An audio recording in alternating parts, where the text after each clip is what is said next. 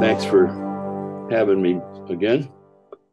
I want to share a little bit of my recent journey these past few months that was precipitated by a course that I took, a 9-week online course that was facilitated, created, and led by some brothers in the Mankind Project who are part of a group called Elders for Climate Justice. And they've been meeting and working. That's their personal and collective mission now for, I don't know, 6 or 7 years or more. And this course was born out of that collaboration. And one of the things that the course, which was titled, still is titled, Resilience and Acceptance in the Face of Collapse. One of the things the course did for me was organize a lot of my existing information and experience in the world and about the world that I have been living with for a long time, but didn't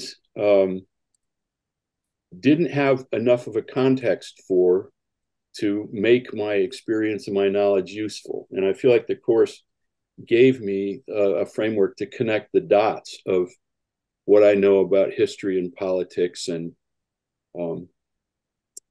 world affairs, and not just history, but present times and also the future.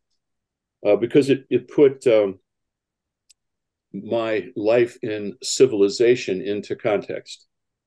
And it put civilization into the historical context of the rise and maturity and decline of civilizations that sociologists long since recognized a life cycle to civilizations that nobody's particularly immune to that developmental cycle. Of course, if we think about it, nothing is immune to a developmental cycle in the universe.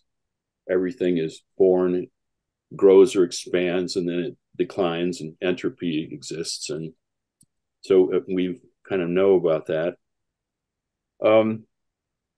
Today, I just want to invite some inquiry. I want to invite some discovery about how shall we then live is really what this is about. What are the implications of some of the questions that I'm going to pose to you for what we then do? And so this is in the form of a series of questions. It's not a formal presentation, but it is a short introduction to the work of William Catton Jr., that's C-A-T-T-O-N, who was a sociologist at Washington State University, as it turns out, not that far from where I now live. And his book, Overshoot, The Ecological Basis of Revolutionary Change, was actually published in 1980, but I never heard about it, which is amazing, given that I think it's probably the most important book I've read in my lifetime. Certainly one of the top 3, but I think it's number 1. So I just wanted to give a shout out to Dr. Catton, who was way ahead of his time, and reinforce my respect for the domain of sociology. So some time ago here in the Mastery Circle, I did a presentation in which I was speculating about what would an idea be, what kind of big enough idea would have the power to draw us outside of ourselves and also to help us gain some perspective on the world that we live in, the crises that we face, the struggles that exist around us. And I was talking about the possible influence of recognizing the existence of extraterrestrials as an example of such a powerful idea. Well, this is another perspective, but this perspective isn't coming from the outside. It's coming more from the inside of our own history and a revision of that history. And I would say that personally, I've usually thought about history as a political explanation of things. Who has had power and who did what to whom, and hegemony, who has been taking over from other people. That's the way I've thought about history. It's a history of war, basically. But but what the root causes of that were not something that I particularly got enough understanding of, I don't think. The subtitle of this talk today, Ecological History of the Earth, is The Loss of Our Innocence Explained. And so that is one of the benefits of this course that I took, is that I feel like I understand that idea better. So how many of you, this is a rhetorical question, although you can stick your hand up, how many of you remember the 50s and the early 60s? And if you ask yourself, what are the adjectives to describe the aspirations or the expectations of those years, what would you say? And go ahead and take yourself off mute and give me a few adjectives. So this is not rhetorical. What adjectives would describe the 50s and the early 60s in terms of the zeitgeist and aspirations of the time? Home and family for the 50s. Home and family. Optimistic. Optimistic. Thank you, Brooke. Explosive growth. Thank you, Michael. Innocence. Idealism. Did I hear innocence? Idealism. Idealism. Thank you, Afton. And innocence. Patriotism. Patriotism. In the 60s, women's reproductive freedom. Women's reproductive freedom. Freedom being a key word there. Okay, so that's kind of what I was expecting you all might say about that. So what is the presumed source of, or the attributed cause of such optimism? Do you have a word or phrase? Please not a paragraph, because I want to hear from several people. What's the presumed source or cause of that optimism? War. Oh, optimism. No. Yeah. Freedom, relief after the war. Mm-hmm. Relief after the war. Hope. New technology and new jobs. Thank you. Belief in those. Yes. And the reality of those. Anything else? Television and the comedy shows and the innocence of television compared to now. Yeah. So was that a cause of the optimism? Or was that a furthering of the optimism that existed? The expression of it. Well, also, Thomas, the GI Bill that basically made people, in effect, wealthy or middle class overnight. Okay. And was that a cause or was that an expression? For many people, it was simply a cause of optimism. Okay, gotcha. All right. That the current generation would rise a higher standard of life than their parents. Yeah, okay. So that's the key, Afton, that I would like to highlight or draw on from this. Whatever the cause or the source of this, there was the expectation that the future was bountiful, that we were going to rise into a better condition than our parents. And there was a sense of unlimited possibility then, both spiritually, morally, and economically. At least that's what I lived through. That's what I believed. And I hear a lot of you also partook of that. Now, that is a privileged position to take. That is the posture of people who were raised in North America and came up through the middle class or somewhere near the middle class. This is not the story of people from other cultures and in dire economic circumstances. Although I believe the US did try to sell that myth and promote that through the World Bank and the IMF and other things, take out loans with us and you will increase your standard of living. But I get a little more into the political now, which is my favorite point of view all these years. So what's the source of this optimism?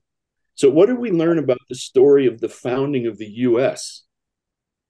And what was the story of Columbus' discovery of the, quote, new world, unquote? What was that? And what's the story of westward expansion once we got to the new world, this history that I was taught growing up? Like manifest destiny? Yes, sort of. That's one of the laws that allowed that expansion to occur. Along with that is the belief that we could make the world a better place by our manifest destiny. Yeah, that we're superior to the other folks whose land we're taking over. Therefore, we will be an improvement to it.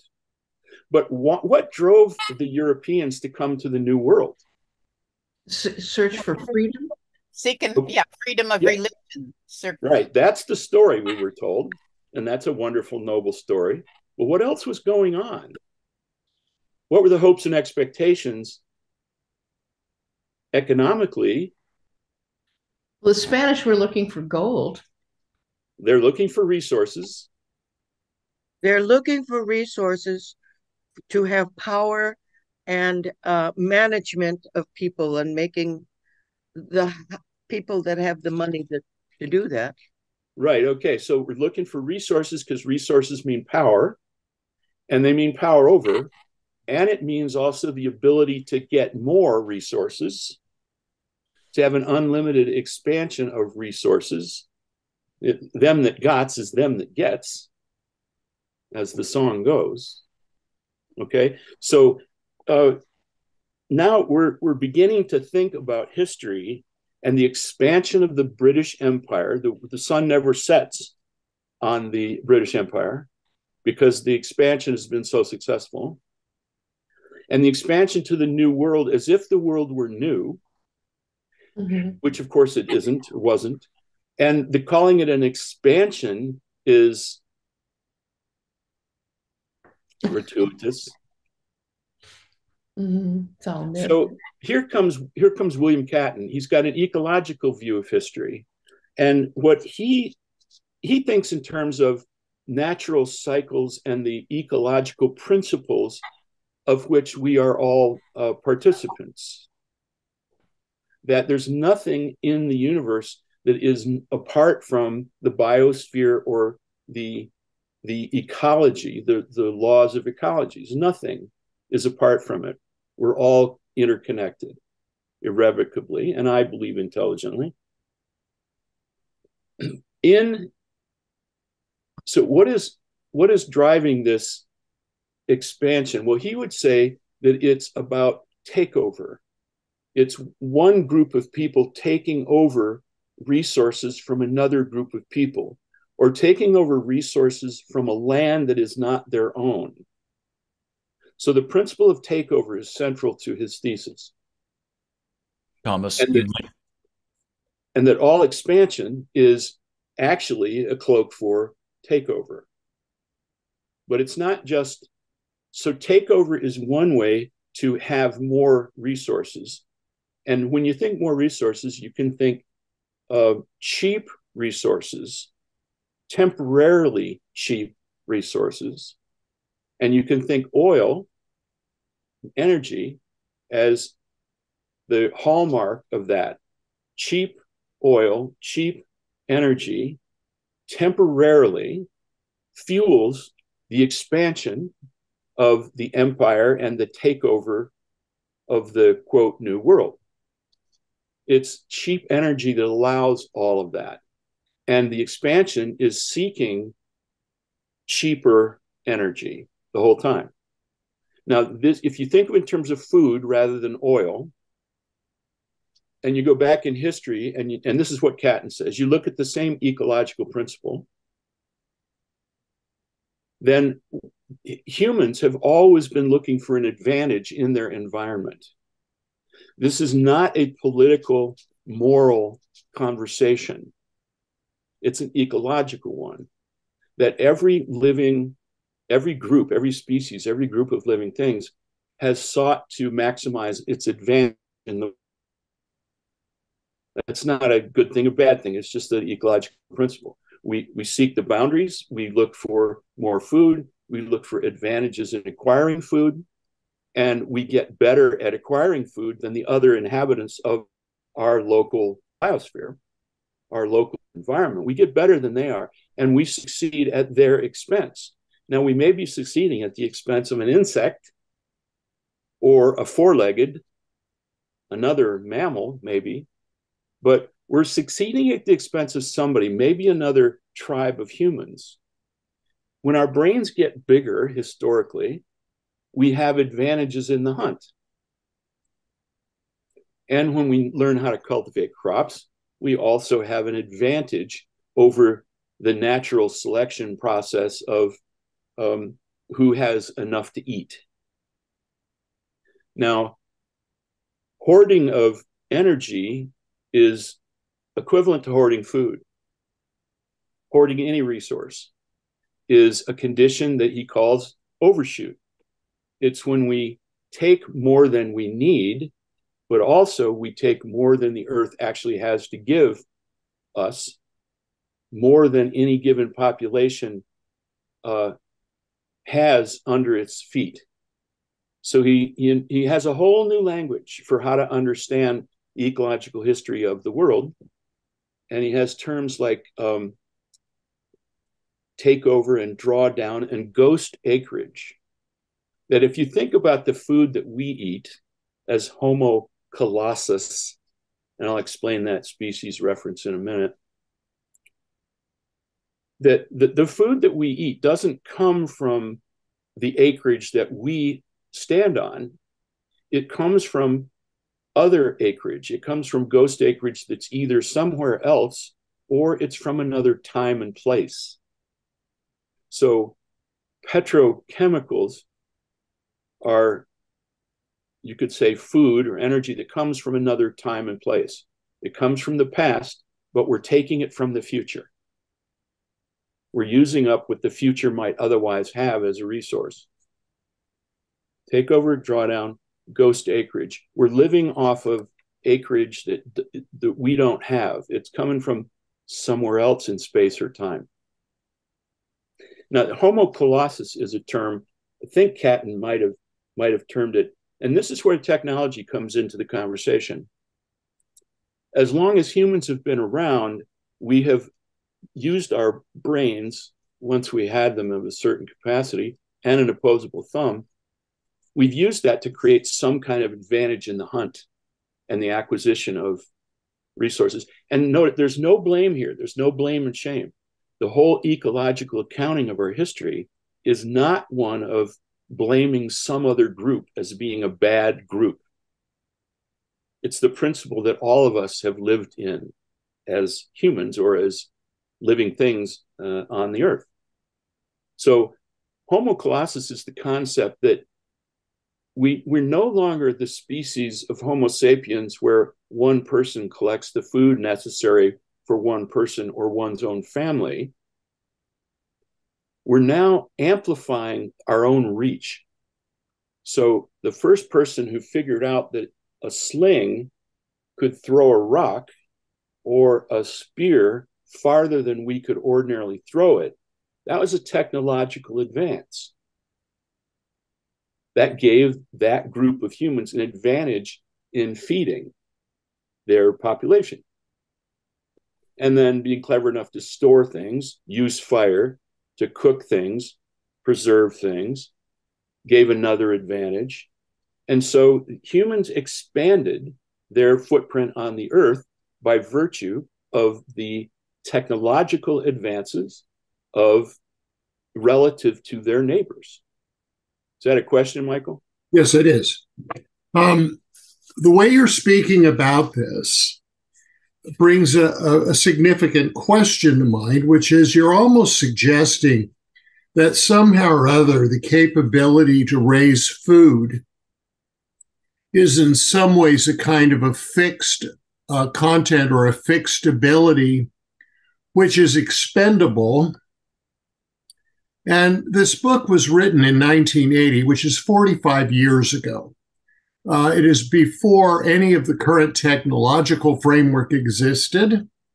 And also, it is before many of the current agricultural advances and growth advances of agriculture. I mean, the ability of our country to grow as it has been directly related to the ability of our country to become much more productive in agricultural production. Not only in this country, but around the world. The population of the world is now 8 billion people. Now, whatever you think about that, Thomas, the fact that you have 8 billion people living on the planet bespeaks the fact that we have dramatically increased agricultural productivity. Now, which is precisely the problem. No, wait a minute. You can say that's borrowing from the future, but you also have to admit that a lot of that is dramatically streamlining through technology what we have available. So if that's follow. So, Michael, I want you to stop here because I hear your counter argument, and in that counter argument is very well covered by Catton in his book. If you read it through the end. Mm-hmm. The point I'm just making, notice, is that technology did not begin in 1980 or 85. Technology began way, way back when humans were smart enough to gain an advantage in the environment. Mm-hmm. And technology is not only not the fix for overshoot, it's a major contributor to overshoot precisely because it allows individual humans or groups of humans to acquire far more resources than they otherwise could have. So that, in fact, causes, as you note, a population explosion. And the population explosion is now a major contributor to the crisis of overshoot. It's not the solution, it's the cause. So that's what I mean when I say that's why the book is so important. It flips the cause on its head. For me, it took technology into a completely different context of it's not actually the solution, it is the driving force behind Homo colossus. So to finish that thought, it's not just the sling and the arrow, it's the automobile, it's the airplane, it's the agricultural systems of major agribusiness, all of those extensions of me that make me colossally larger of a footprint than I would otherwise be, all of those technological advances are actually creating overshoot because I'm consuming way more of the resources on the planet than I otherwise would. So technology makes me so much bigger. That's what Homo colossus means. And it means my footprint is bigger. The implication of this is chilling because it is suggesting that civilization is the culprit, that technological advancement in an exploding population is precisely what the difficulty is. But it goes beyond just that principle, because this material appears in the collapse literature, which is suggesting that once a civilization gets this far down the road in overshoot, with this large a footprint, it cannot reverse itself. And we were talking about simplification at a personal level, and I've been talking about that too. It's simply not an option to de-advance civilization in such a way that our footprint will be manageable, not with the population figures as exploded as they are. Now, the implication of this is that if you put climate change into this conversation, what's the ultimate cause of climate change? Well, most people in the movies are going to say it's humans. We're the only species that causes this. No other species does.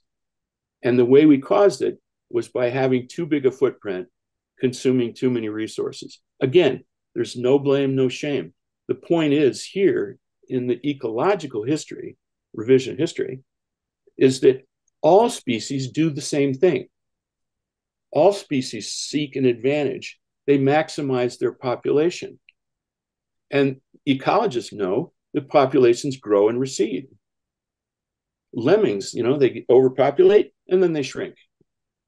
Wolves, rabbits, deer, they expand and they contract. When they have an advantage, they expand, they multiply.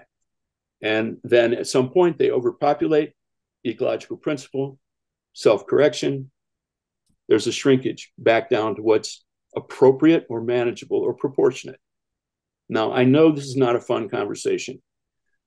If you're a Scorpio, you're going to think this is really neat, or if you're a Plutonian, because this is a taboo subject. You bring this up, you don't get invited back to the cocktail parties. But from another point of view, it's just the science. It's just the science of ecology. It's the principle wherein we are included in the laws of ecology rather than separate from them. Now, I want to do a time check here.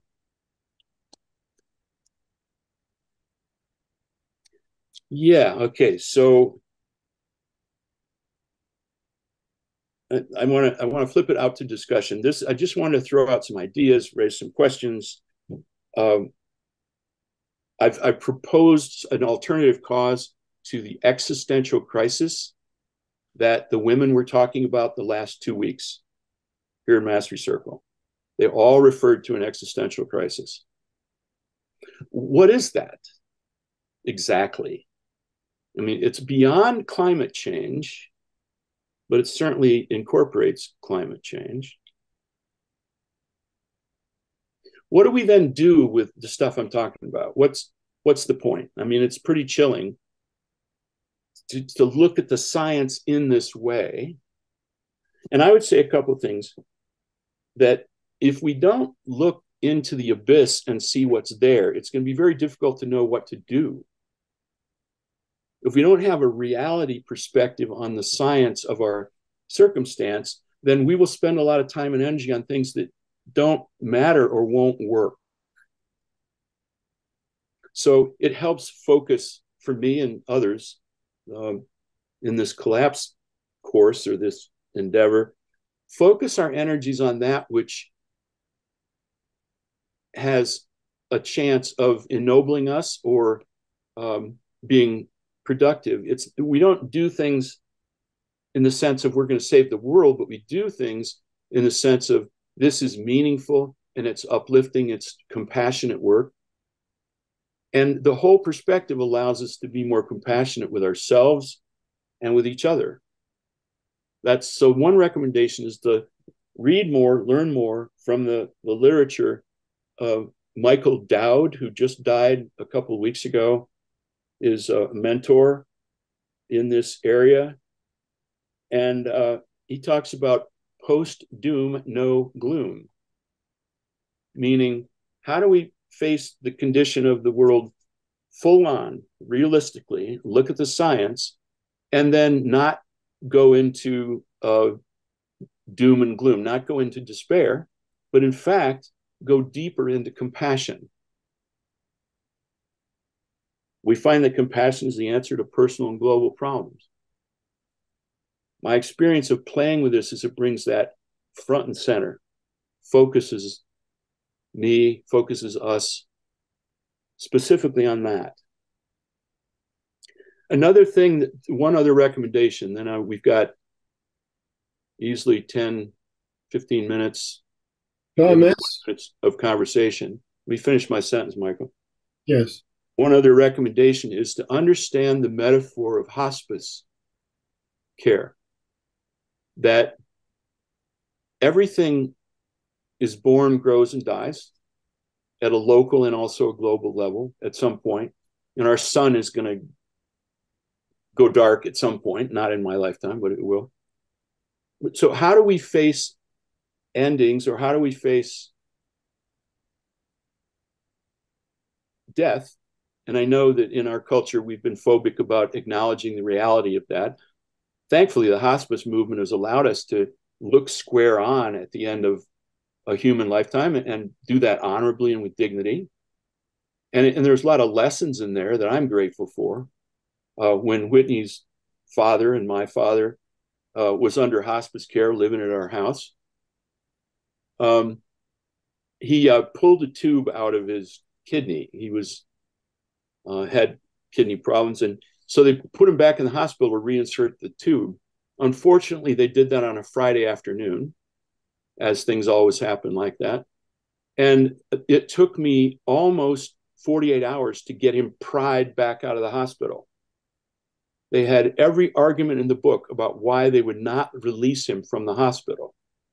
He might develop an infection. He might die. He needs to be watched by a nurse 24 hours. The insurance won't cover things. We can't be responsible if something bad. Folks, hey, listen to yourselves. He was already under hospice care. You're trying to save his life, and he's already a terminally ill patient. Can you help switch gears here? Can you let him come home, live at home with us? That would be nice. But the system was completely geared in one direction, which was only to be life prolonging.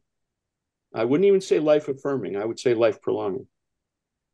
So I knew enough about hospital systems to get him pried out of there, but it took an awful lot of effort to overcome the resistance of the system to that. And so I would say it's helpful to draw lessons from the nobility and the integrity of the whole hospice movement to think about aspects of our own future.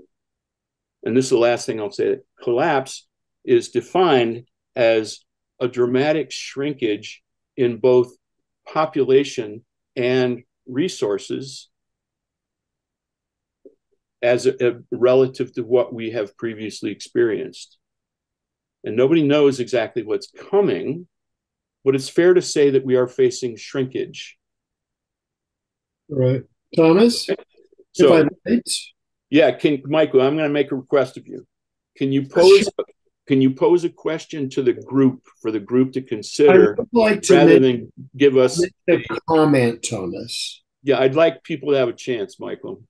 Briefly, this was attempted before 200 years ago by Malthus, who made the statement that basically population would increase to a point exponentially, that in such a way that the rate of food growth and development would not pace it.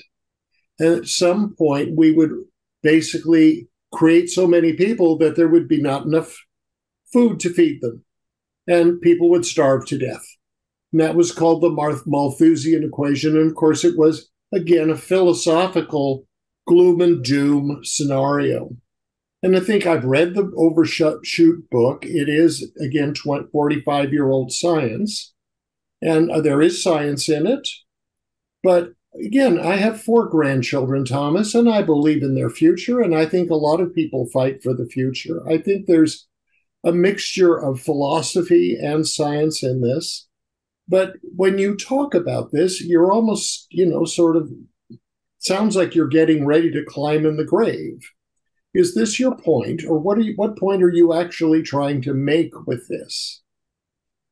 Okay, well, thank you. Malthus was right. That wasn't philosophy, that was prediction, and it all came true. So there is a dramatic shortage. There have been massive famines. We've just been insulated from them in this country. So it's not about, I said, this is a chilling conversation to face the facts of the science of climate change. People, we don't want to do that. I'm recommending that we do take a look at it. It is true that the population, we've been in a population bomb explosion for as long as I can remember. And that is widely regarded as a major contributing factor to the existential crisis we're in. And it's widely recognized that those of us that have had a technological advantage, Homo colossus, have had an outsized influence on creating the problem. And I think it's a widespread recognition that voluntary simplicity and shrinkage has been on our agenda for a long time. A long time. We just don't know how to do it well enough, quick enough, fast enough to shrink a population that's that big. So it's not meant to be terrorizing. It is meant to be realistic and to call people into a compassionate relationship to each other in the earth as we are willing to look into that reality. And I was stunned when I found out that the book was 40 years old, 45 years old. I was stunned because I felt like it was written yesterday.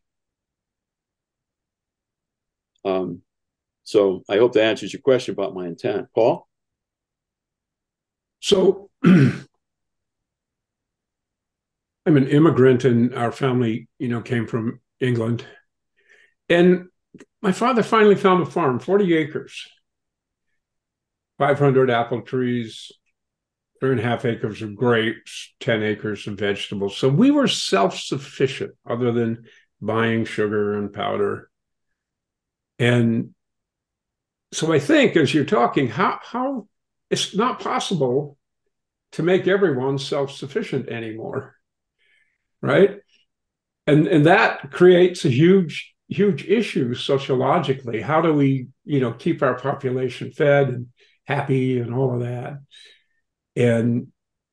But being self-sufficient, that I was through college, a lot of work, growing crops and picking apples and going to the farmer's market. But I think very few people have had that experience. So it's kind of hard to have them get what you're talking about. So, but I sure appreciate it. It's really relevant to what's happening today. It's getting harder and harder for people to be self-sufficient. I draw comfort from two things. One is that we, as humans, we're not unique from participation in the ecological principles involved. All living systems go through the same cycle. It's not just us. And the second thing gives me some comfort is that I was lucky enough to be born in a condition through no fault of my own, where I was born into extreme economic privilege in the United States in 1949. Extreme privilege. Most of the rest of the world is far more aware of the circumstances I'm describing than we have been. And we don't want to give up our comfort, but so I'm addicted to civilization. I'm addicted to civilization as I've known it, and I don't want to give it up. I want another fix. I want my car, Prius though it is, So it's partly recovering from being an addict to civilization is another way to think about all this. Whitney?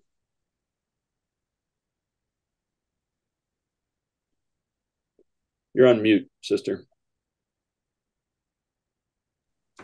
For me, it's the young people and compassion for young people and the future they're growing into.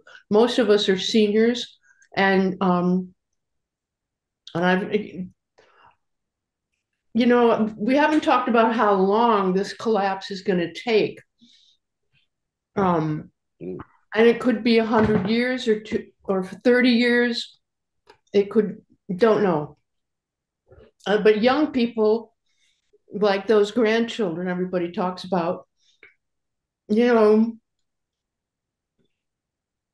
compassion, that's the only answer. I mean, I don't know exactly how to express it. Just saying the word and just kind of tough breaks, young people. Good luck.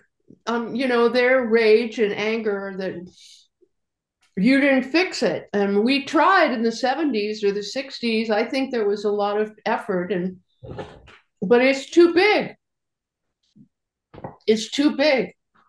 And I don't know the answers. I don't know how to express compassion for young people and their future. But I wanted to bring it up. One way to start there is that I've found that this perspective helps explain an awful lot of current events. It helps me understand them. I understand now that the young people coming up now, they weren't born and raised in an age of exuberance like we were. So that's what Catton calls that cheap oil expansion, optimistic period. He calls it the age of exuberance. And young people weren't raised with that. That's not their hope. That's not their expectation. They know the world isn't like that. So the contrast is they live in a realistic world. I lived in a dream world. And so I have more sympathy or connection or understanding from that point of view about young people. Somebody else, what's on your mind? Sarah?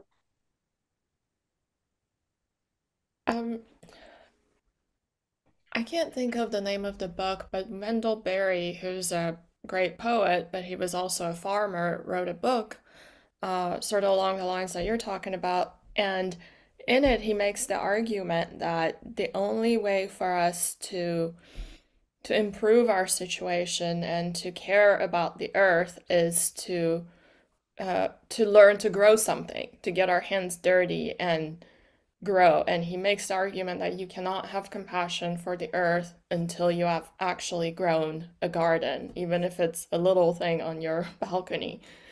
Um, and I found that really powerful, and I've actually started doing it, and it's in a tiny balcony that I have, and it's totally changed my relationship to the way I consume things, the way I consume resources, and has been really powerful. So just wanted to share that. Thank you. It could have been any one of his numerous wonderful books.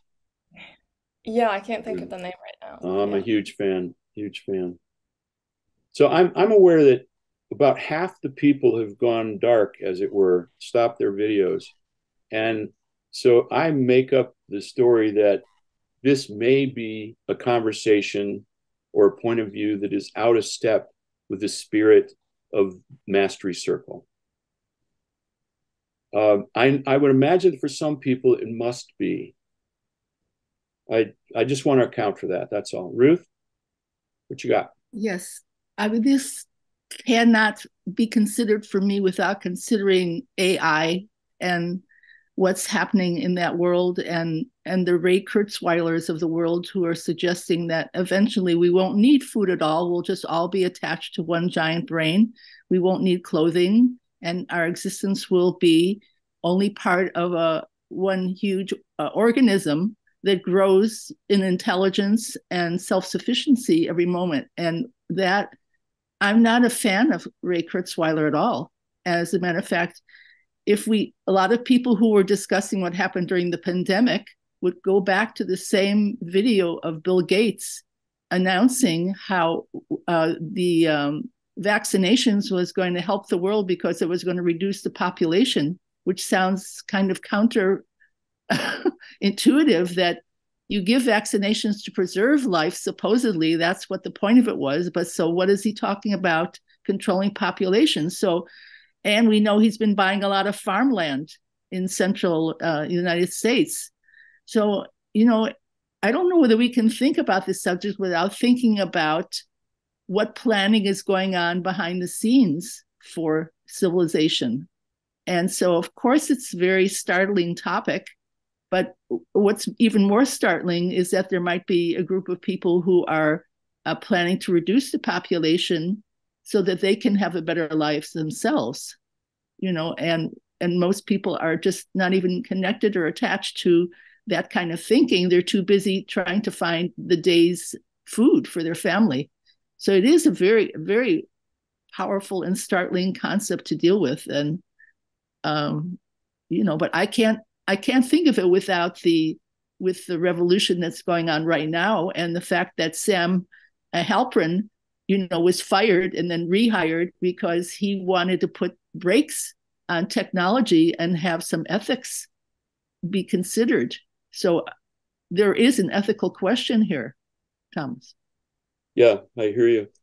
Thanks for raising the issue of planning, because rest assured that the United States military and intelligence community have understood and been looking at these issues for a long, long time. And there are plenty of contingency plans for the US that already exist. And of course, they're not publicized.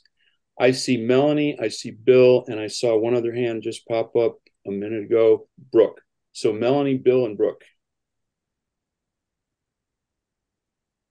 Well, you've really rattled my cage in terms of what's real and the illusion, that we grew up with.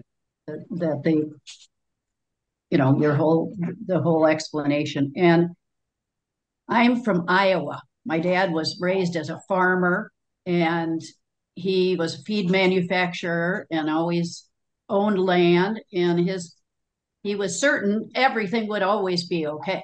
There'll always be enough food. You're being crazy, blah, blah, blah.